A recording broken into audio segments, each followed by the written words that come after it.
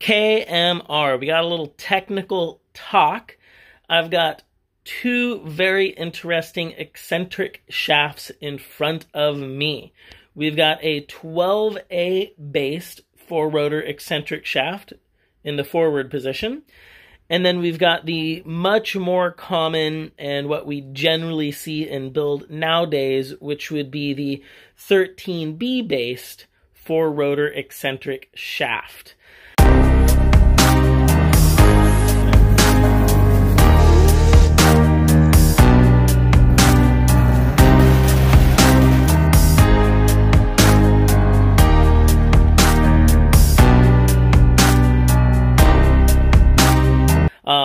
Very rare to have both of these in one spot. Quick shout out to DNA Garage and Mazda Tricks, as both of these projects are relative to them, and we just happen to have them here right now, so we can talk about them.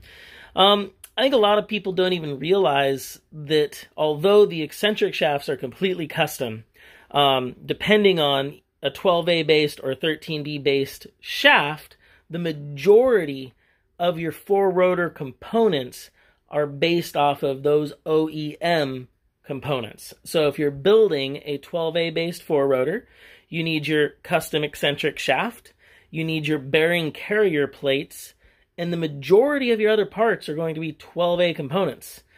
And similarly, on the 13B based or 26B four-rotor, your custom shaft, very pricey, very custom, but your bearing journals are designed, obviously, to run those 13B based rotors, race bearings. These are modified 13B counterweights.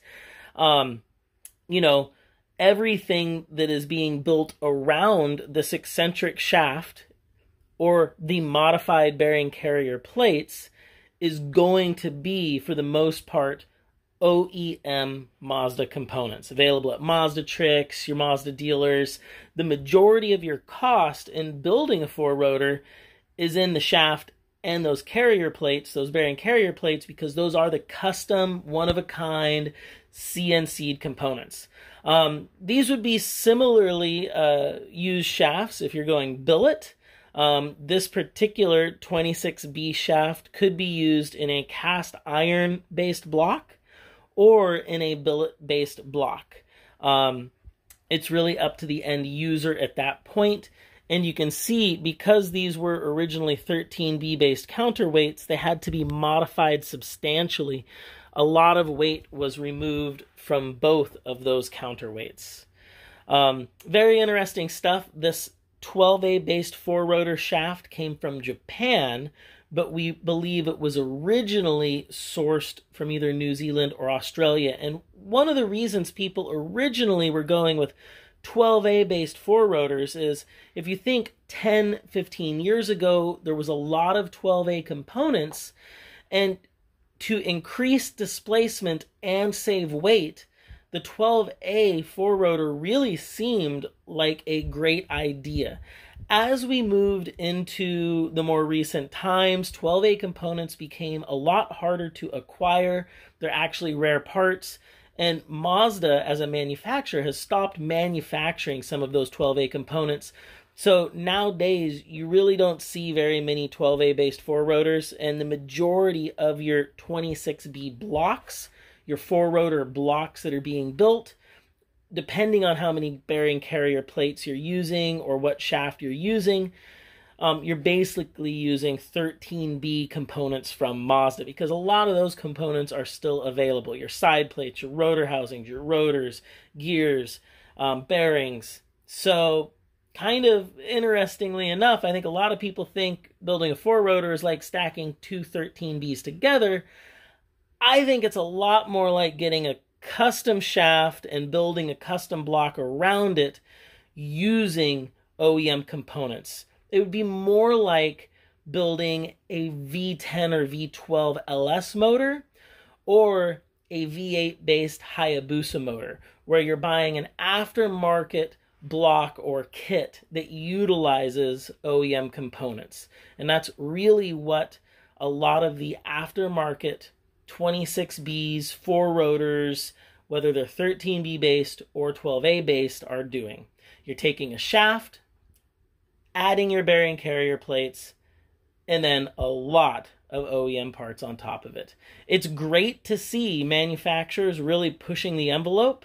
The modern billet motors have come a long way, and I think as we start to see cast iron parts in the 13B category either grow in price or become less available, we're going to continue to see more and more billet components come out. Talking about those billet components, you can see with right here, a 20B even, you would be able to take this bearing carrier plate and you wouldn't necessarily have to go aluminum or billet on your other plates. Essentially, you could use a billet carrier plate and then cast iron components. And the same could be done with 13Bs, 20Bs, or 4 rotors.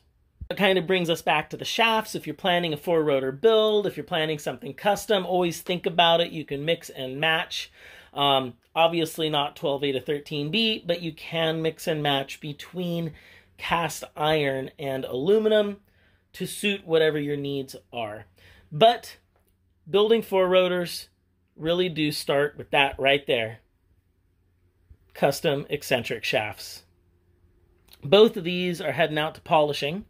The one in the back is new. It's just back from balancing. It's a little dirty. It's going to go out, get micro polished, and then preparation for assembly. And then the used 12A based shaft does have some burn marks, but they're expensive. We're going to refurbish this for our customer, and hopefully he will have this back up and running in a 12A based peripheral port sometime in the future. So this has been a little KMR Tech Talk. Rare to have both of these shafts hanging out.